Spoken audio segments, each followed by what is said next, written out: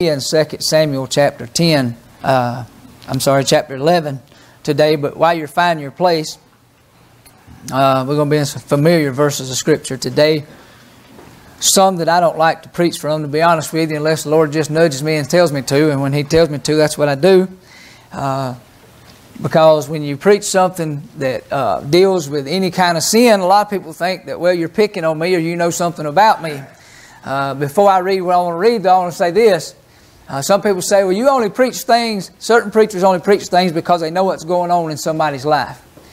Now, I don't do that, and I don't like to do that, and I don't really like to hear somebody do that, but let me ask you another question to go with that, is if somebody does, or if a preacher does know something going on in your life and he preaches against it, does it change the fact that you need to change? No. Sure don't. Amen. If the Bible is what it is and it says what it means what it says, then it don't matter when I preach it, it still applies to your life and mine. Amen. Whether you're in that situation or you're heading in that situation, God's got some detour signs, amen, to tell you which way to go. Amen. But I read this not too long ago. It was some years ago. I can't remember when it was, but I wrote this down, and it's just as prevalent today, if not more so, than what it was back then. I'm going to read the Scripture in just a minute. Bear with me. We'll get out of here at least by 4 o'clock. You know, I'm just kidding. But anyway, it says, I wrote this down years ago, and listen, and it makes so much sense where we are today in this life that we live. We have fancier houses but broken homes. We have bigger men but smaller character. We have more degrees and less sense. We got more conveniences but less time. That makes sense, huh? More knowledge but less judgment. We got more medicines and less wellness than we've ever had before. We've built bigger houses for smaller families. We've multiplied our possessions and reduced our values. I'll say that again. We've multiplied our possessions, but we reduced our values. We talk too much, love too little, and hate too often. That bears repeating again too. We talk too much, we love too little, and we hate too often. We've learned to make a living, but not to make a life. We've added years to our life, but not life to our years. We went to the moon, but we can't walk across the street to win a soul. We've conquered outer space, but not inner space. We've done larger things, but not better things. We plan more and we accomplish less. We've cleaned up the air and we have polluted our souls. Ain't that something?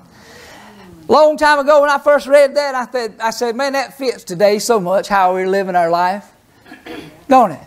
And you know what? As time goes on and time goes in the past till we see a new day, it just keeps getting closer to what I just read to you. That's the way we are.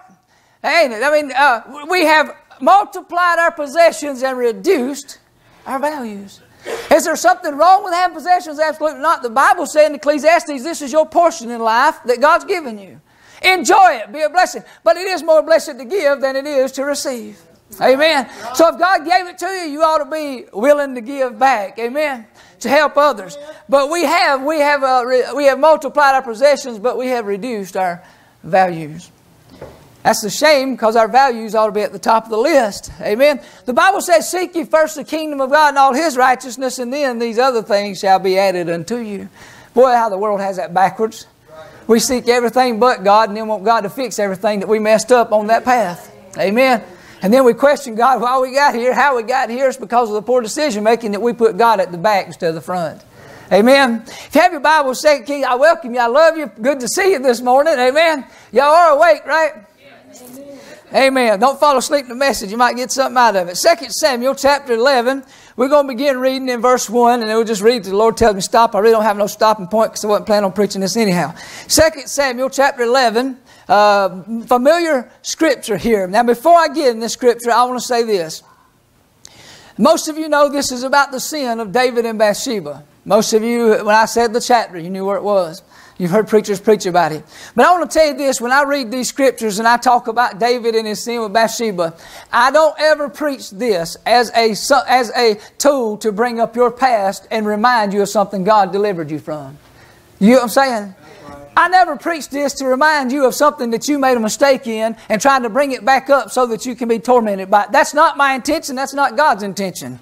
You ought to look at that. If God ever delivered you from a sin that you committed in the past, you ought to look at these scriptures and read it today and say, I thank God that I have peace in my heart because God has forgiven me and put that under His blood, and I don't have to worry about that sin ever being brought up to me again, and I've been delivered from that sin, and I'm going to walk in the newness of life, learn from my mistakes, and not do the same thing that I've done to get me in that shape. That's why I preach this today, to help you and to show you, look what God helped me out of. It is not to bring up your past and make you feel guilty again all over for what God has already forgiven you of. That's not my intention, and I hope you don't take it that way. 2 Samuel chapter 11 and verse 1. My introduction might be as long as my sermon, I don't know. And it came to pass after the year was expired at the time when the kings go forth to battle that David sent Joab and his servants with him and all Israel. Then they destroyed the children of Ammon and besieged Rabbah, or how do you pronounce that? But David tarried still at Jerusalem. And it came to pass in the evening tide that David arose from off his bed and walked upon the roof of the king's house.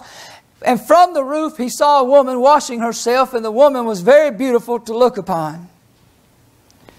And David sent and inquired after the woman, and one said, Is not this Bathsheba, the daughter of Eliam, the wife of Uriah the Hittite?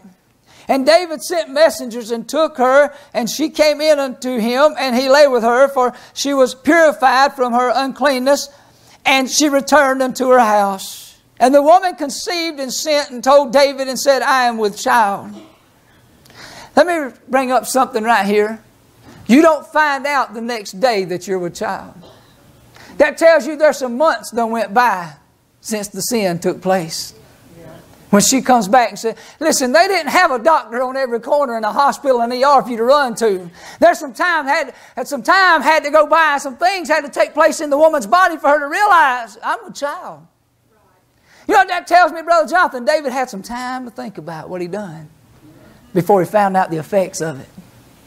Yep. Peter had some time between the first denial and the second. He had some time, the Bible said, about a space of an hour. Hey, God gave him a little bit of space of time to think about what he'd done the second time before he done the third. God always gives us time and a space to repent from our sin before we fall into some other sin. But instead of running to God, we run from God and find ourselves in a worse shape than we was to start with. So it says, she sends message and says, I'm with child. And David sent to Joab saying, send me Uriah the Hittite. This is the woman's husband.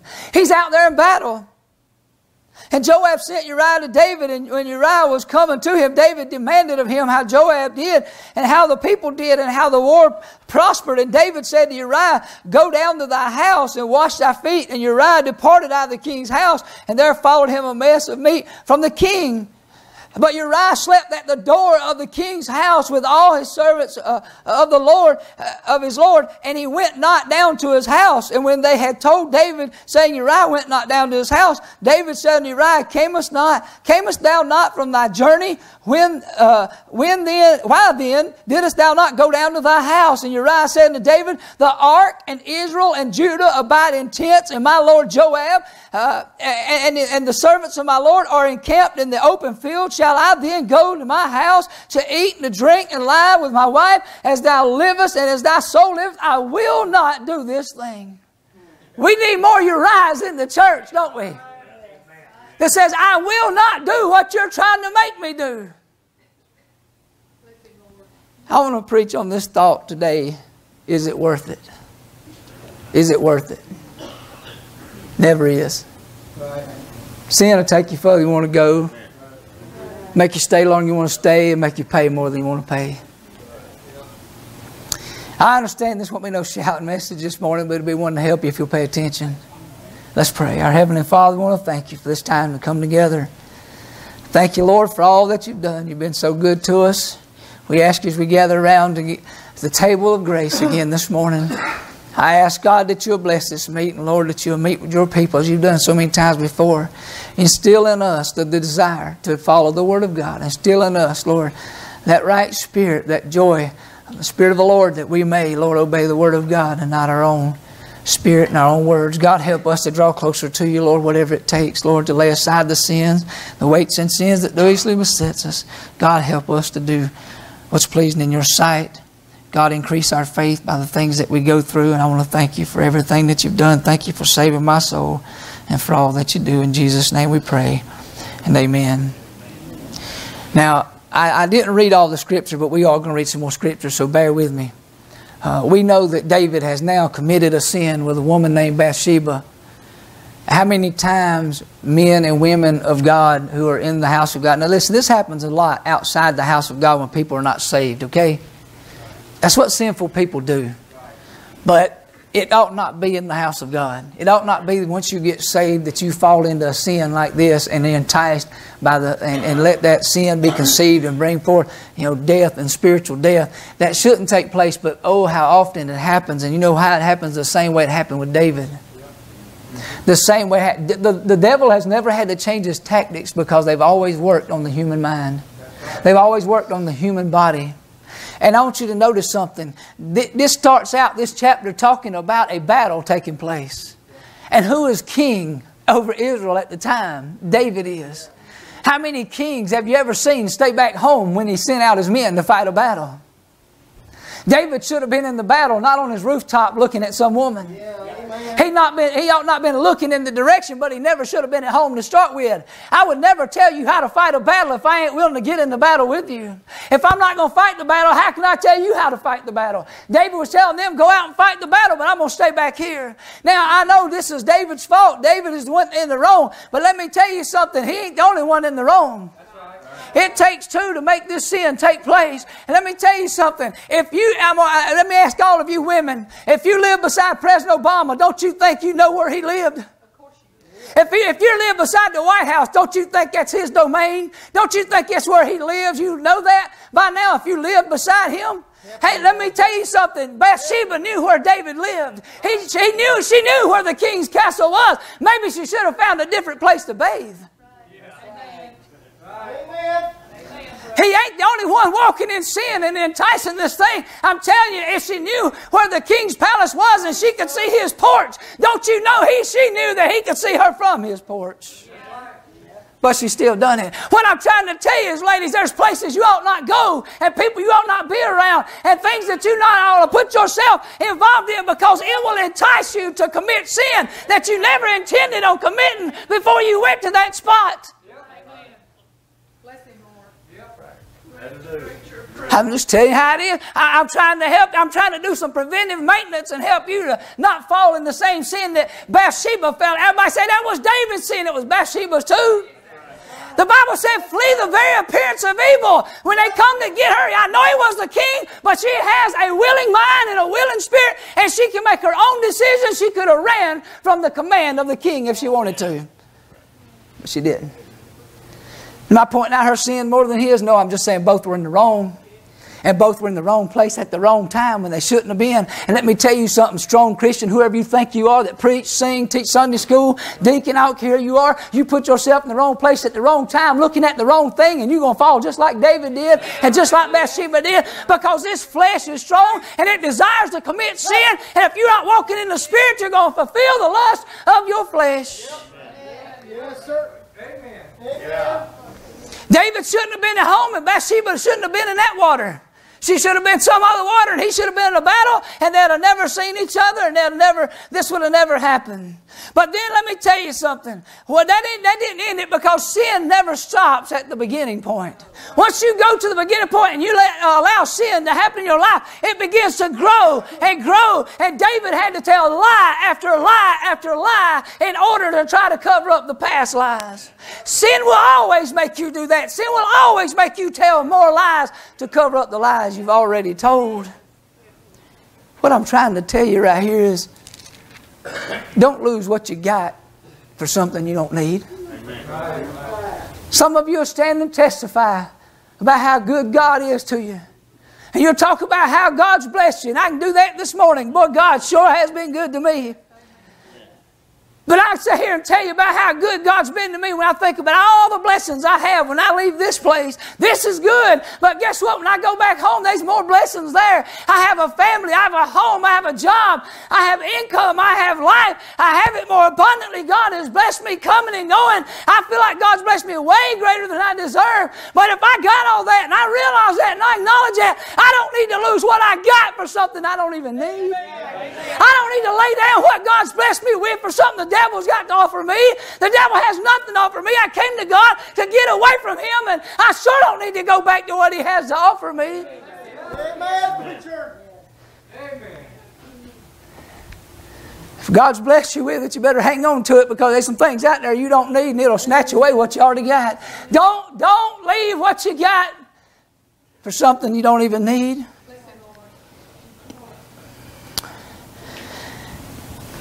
You know, he ended up going to get this man Uriah out of the field because he wanted to deceive the people in case everybody found out.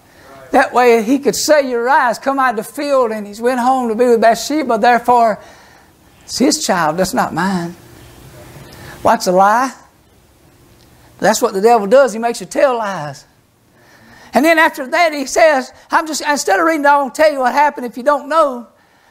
David says, well, that didn't work because he laid outside his house and he wouldn't even go in his house, so I can't tell that lie. Let's see if I can't get him drunk and make him go into his own house. Boy, that's a good thing to try and cover up one sin, ain't it? Let's see if we can get somebody drunk and get them and make them think they did, or make them do it, and then tell everybody, see there, he was drunk, he went home, he done that. And I'm telling y'all, this ain't my son. This ain't my child. The thing is, Uriah still would not do it. We need more Uriahs in the house of the Lord, don't we? That refuses to commit sin no matter what everybody else around us wants us to do. That's where we fall into sin most time anyway. It ain't because we want to, it's because somebody else wants us to. And then when we see how much they want us to, we feel like we're getting close to them and somebody needs me, and guess what? I'll do what they want me to do. And before you know it, you'll be wanting to do what they want you to do. And that's what, and Uriah just would not fall into this sin. So you know what he does? David sends a man out to battle, and he sends him back. He tells Uriah, go back out into battle, and he goes. And then he says, come here, I want you to go out there, and I want you to put Uriah on the front line. He said, I can't fix this thing, so I'm just going to go ahead and end it. I'm going to go ahead and kill the man. That way he can't come kill me when he finds out what happened. Put him in the front of the line and had him killed. Boy, that sounds like a good godly man, don't it? Let's see. I'll bring him out of the battle and put him in his house and try to make him go in his house so I'll look better and he'll look worse. If that don't work, I'll get him drunk. If that don't work, I'll have him killed, and then I'll be all right. Really? You got to go to sleep tonight. That's right. Yeah. That's right. Yeah. You got to get up in the morning with a conscience that will not leave you and a Spirit of God that will not leave you alone. Don't lose what you got for something you don't need. Is it worth it? Really? Yeah. 2 Samuel chapter. Well, let's look down at verse 11, chapter 11. It says in verse 25, and then we're going to read into chapter 12. Then David said unto the messenger, thus shalt thou say unto Joab, let not this thing displease thee, for the sword devoureth one as well as other. Make thy battle more strong against the city and overthrow it, and encourage thou him. And when the wife of Uriah heard that Uriah her husband was dead, she mourned for her husband. And when the morning was past, David sent and fetched her to his house, and she became his wife and bare him a son. But the thing that David had done, but it displeased the Lord. Now David has not been confronted about his sin by man yet. No doubt God has confronted him every night he's laid down. I'll tell you, I know he does, because God don't overlook any sin. But what happens here is, I want you to notice, before chapter 12 where Nathan rebukes David, do you realize she's already had the child? 9 months has now passed since David committed sin, and he has not done anything about it but covered up. We have a cat litter box in our house. You can cover it up all you want. In a little while it starts to stink. Get that thing outside. It don't matter how much you cover up sin, it still stinks. And it was stinking in the eyes of the Lord and in the nostrils of God that David had done this. And God had given him 9. I mean, some people look at this and read chapter 11 and chapter 12 and think this was like the next day. 9 months has went by. She's had the child. And David is still holding on to the lie and the sin that he's committed, and he will not do anything about it. So God sends a man to confront him. Read with me chapter 12 in case you don't know the scriptures. And the Lord sent Nathan unto David, and he came unto him and said unto him, There went 2 men in one city, the one rich and the other poor. So what Nathan's fixing to do here is he's going to give him like a parable, like Jesus did. He's going to give him a story and see David's response. Now, I don't know this for a fact, but I think I'm right on this. Nathan was David's son. That's right. If you study the lineage of David, he had a son named Nathan.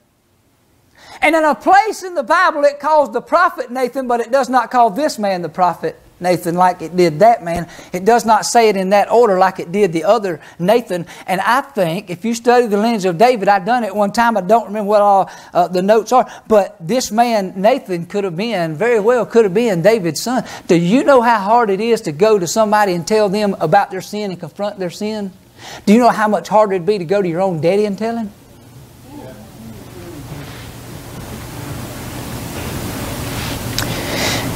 Says, when he gives the story, Nathan says this. He said there was 2 men in one city. The one was rich, the other poor. The rich man had exceeding many flocks and herds. This rich man had it all. He said the poor man had nothing save one little ewe lamb, which he had bought and nourished up, and it grew up together with him and with his children, and did eat his own meat and drank of his own cup, and lay in his bosom, and was unto him as a daughter. Ain't that something? He told the story like this little lamb was this man's child. Like he held on to it and held it in its bosom and fed it, nursed it like he did his own child. What is he trying to do here? He's trying to drive home the point. They were close. They were close. They were like family. And that's all he had. That's what he's trying to tell you.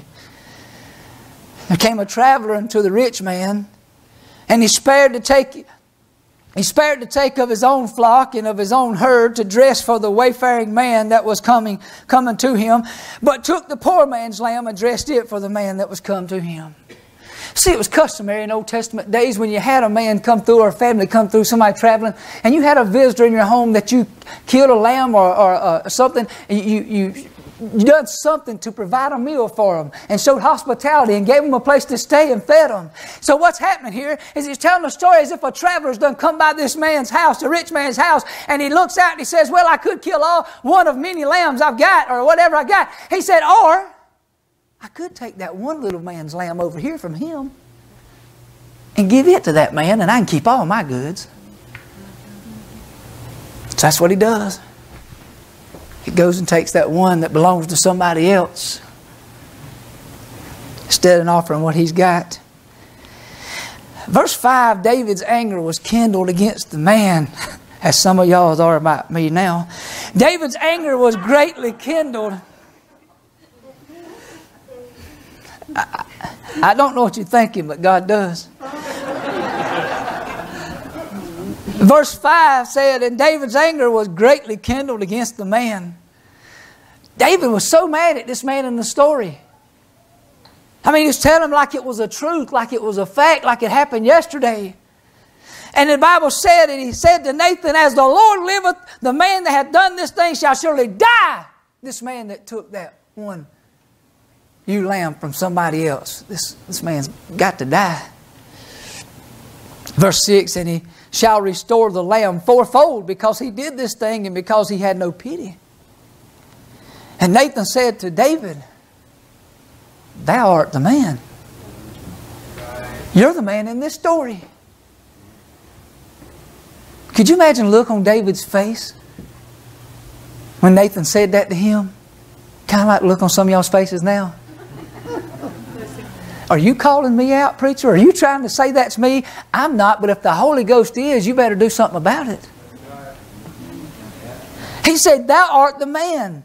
Thus saith the Lord God of Israel, I anointed thee king over Israel. I delivered thee out of the hand of Saul. I gave thee thy master's house, thy master's wives unto thy bosom. I gave thee a house of Israel and of Judah. And if that been too little, I would moreover have given unto thee such and such things. He said, David, I blessed you abundantly, but I would give you so much more. If you just do right, live right, I'll give you so much more, David. But what did you do? You took what I had, you squandered it, what I gave you, you threw it away, all because you wanted something that you didn't have when I blessed you with everything you already got.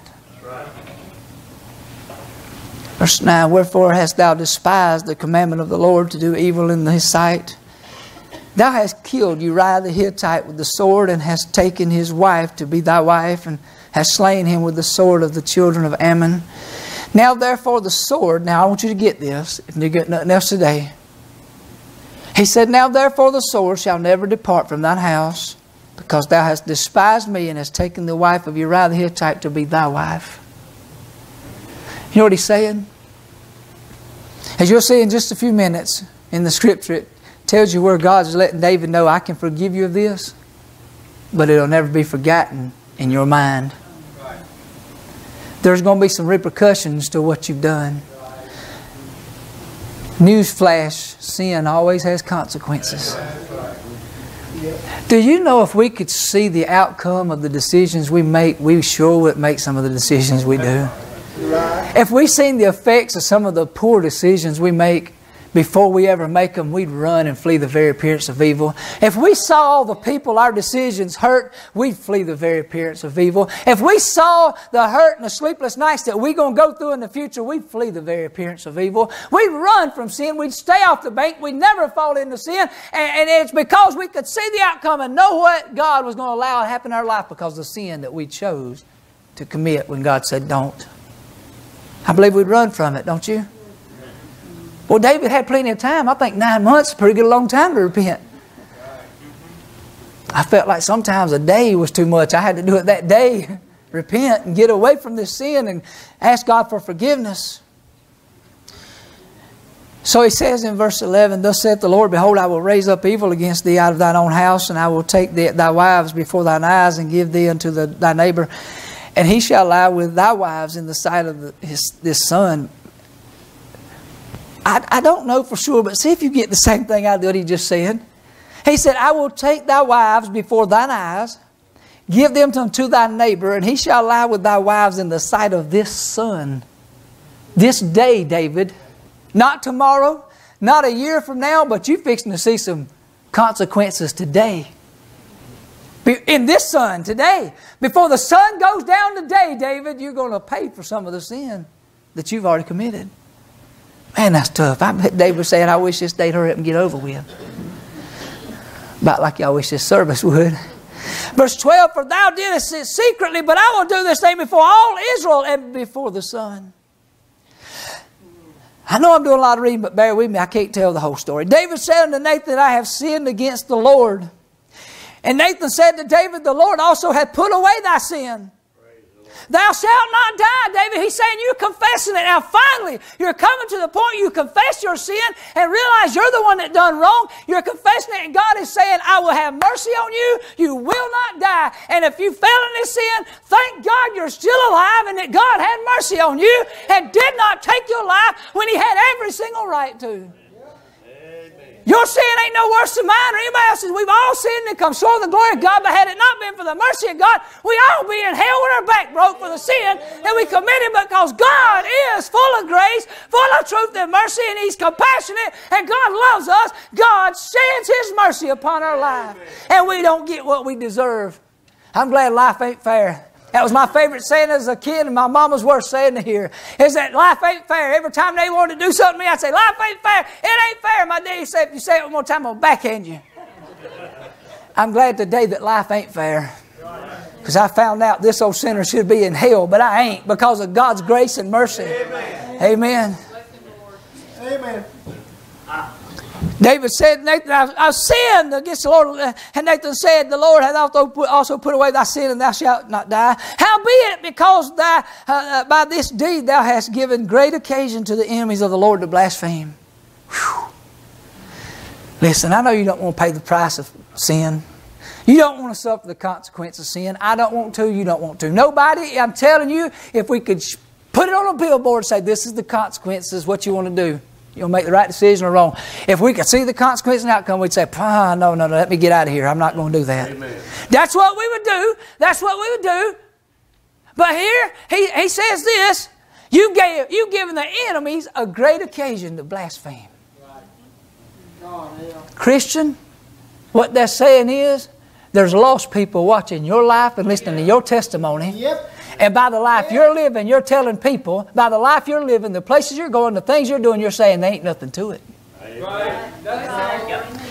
That person's lost and on their way to hell, and it gives them great occasion to blaspheme what we teach and what we preach out of the Holy Bible and say that book don't mean nothing to them. It must not mean nothing to nobody.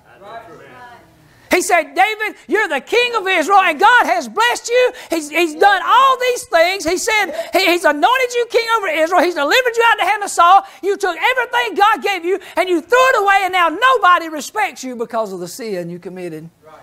But most of all, they don't respect the God you serve. Right. I'm going to tell you what, if the consequences don't scare you enough, that ought to scare you to get away from sin. The fact that you're going to blaspheme the name of God by the sins that we commit. I'm telling you, this is bigger than you think. Amen. And the consequences are going to be far greater than you want to pay. Yeah. He said, the child also that is born of thee shall surely die. I'll say something. On that billboard, if David could have looked up and seen his child dying just a few days later after it was born, if he'd have seen it on the billboard, he'd have never went out on the rooftop. He would have never stayed at home when the battle was taking place. And he would have never invited her to come to his house. Amen.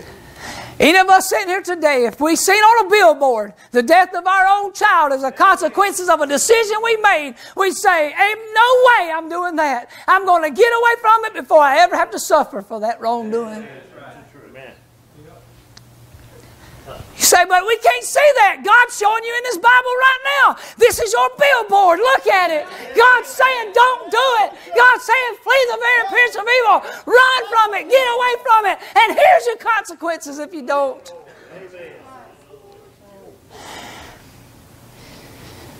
That's good preaching. Amen. Nathan departed into his house. He left David. David is alone now, and the Lord struck the child that Uriah's wife bare unto David, and it was very sick. David therefore besought God for the child. That means he prayed. David fasted and went in and lay all night upon the earth. He's praying, he's asking God to have mercy. And the only reason this is happening is because David chose sin over righteousness. And the elders of his house arose and went to him and raised him up from the earth, but he would not, neither did he eat bread with them. And it came to pass on the 7th day, 7 days of fasting and praying, that the child died. Many people look at that and say, see, that prayer don't work, fasting don't work, the child died. All God's trying to tell you here is that there's consequences to sin. Amen. He's saying you can be forgiven of it, but the consequences are still there, and there's a price to pay. That's right. It came to pass that he died. The servants of David feared to tell him that the child was dead, for they said, behold, while the child was yet alive, we spake unto him, and he would not hearken to our voice. How will he then vex himself if we tell him that the child is dead? He was about to go crazy for 7 days, fasting and praying, when he found out the child was sick. Do you know why David was so tortured by this? Because he already knew what Nathan had told him. Amen. He already knew. And he already knew the consequences, and God wasn't going to change his mind. But when David saw his servants whispered, and so when he saw that his servants was whispering amongst themselves, David perceived, he understood that his child was dead. Therefore David said to the servants, is the child dead? They said, he is. David arose from the earth and washed and anointed himself and changed his apparel and came into the house of the Lord and worshipped. I'm telling you what, if David can worship in a situation like this, surely we ought to be able to worship the Lord in the house of God with the Spirit of God moving, songs being sung, and preachers preaching messages, and testimonies being given, and prayers prayed. Surely we ought to be able to worship the Lord today in the house of God. Amen. David got up and worshiped. You say, wait a minute, how in the world can he worship? That's the same thing they were asking. It said then, he came to his own house, and when he required, they set bread before him, and he did eat. Listen to this. Then said the servants to him, what thing is this that thou hast done? Thou didst fast, weep for the child while it was alive, but when the child was dead, thou didst rise and eat bread. And he said, while the child was yet alive, I fasted and wept, for I said, who can tell whether God will be gracious to me that the child may live? David said, so I prayed and fasted, maybe he'd be gracious to me, and he wouldn't allow the child to die. Verse 23, but now he is dead, wherefore should I fast? I shouldn't be fasting now. He's gone. Can I bring him back again? I shall go to him, but he shall not return to me. David was saying, and David was letting all of us know, children who die go to heaven. Praise God. That child never had an opportunity. It was only some days old. It never had an opportunity to accept Christ as a Savior, to be saved or believe in God. And the Bible said, David was saying, I can't bring that child back. Ain't no sense in me praying now. It's over with. But I can go where that child is. I can go to heaven when this life's over. But in my closing statements, or getting ready to close, I wouldn't say I'm closing yet. David had already suffered enough if you stop the story right here. Okay?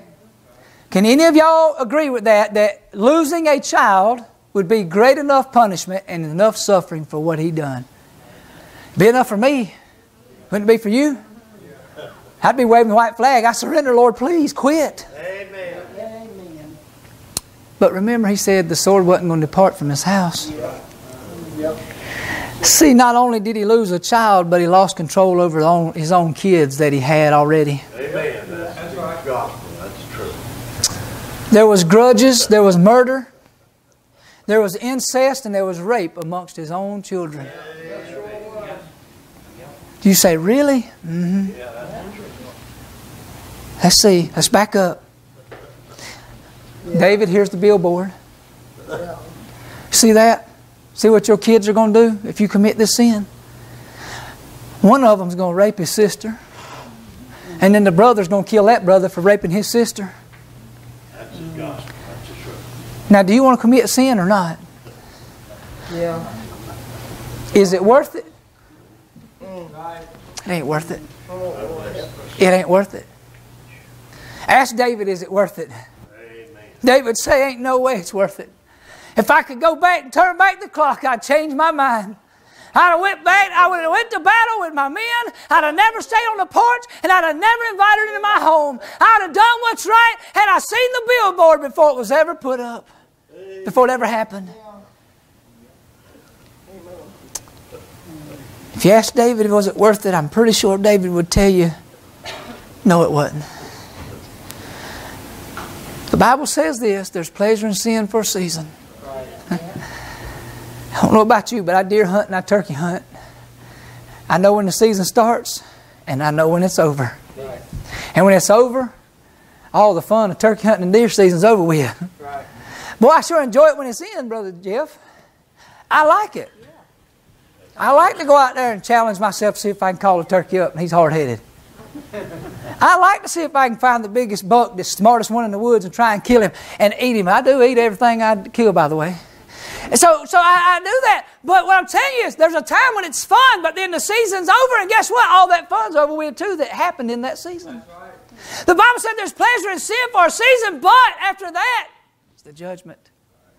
It's like the credit card when you walk through the store. Give me a buggy full. Go home and play with your toys. It's all fun right now because you ain't paid for it yet. About a month down the road, there's going to come the bill. Guess what? All that month worth of playing and fun ain't fun no more. Because now you're paying for what you played with. You're paying for what you played with. Come on. It's easy when you're getting it free. And the judgment ain't come yet. Give me 2 buggies. Fill them up. When the bill comes, you say, take it all back. It's too late. It's time to pay. There's pleasure in sin for a season, but after this is the judgment. I beg you today, don't lose what you got for something you don't need. Amen. I'm asking you now, is it worth it? And before it ever happens, you ought to know now by the Scriptures that it ain't. But I promise you, if you fall into the sin after I preached it to you, and you fall into this sin, and I come back and ask you, was it worth it? I promise you, I don't care how far you go with it, where it takes you, you're going to tell me, preacher, it wasn't worth it. Amen. That's true. That's right. What I suffered and what I lost was not worth what I got. Adam and Eve was in bars of love. As Chris Hazlett preached one time, they were in bars of love. When the bars was removed and God allowed them to do what they wanted, they got something and found out they didn't need it to start with. Right. And they didn't want it either. If you gave them another opportunity, they'd go back and say, put us back by the tree. Give us another opportunity and put back up the bars. And I'm telling you today, God is on your side. God loves you, God forgives you, and God wants you to move forward with Him, not backwards with the devil. And with every temptation the devil throws at you, there's a way of escape. And it is to look into the hills which comes your help and flee the very appearance of evil. If you don't want to fall into the sin that David and Bathsheba fell into, stay off the roof and stay out of the water. Walk in the Spirit of the Lord and you will not fulfill the lust of the flesh. But if you put yourself in the wrong place at the wrong time, you're going to be at this altar asking God, just like David did, please be gracious to me. Let's all stand.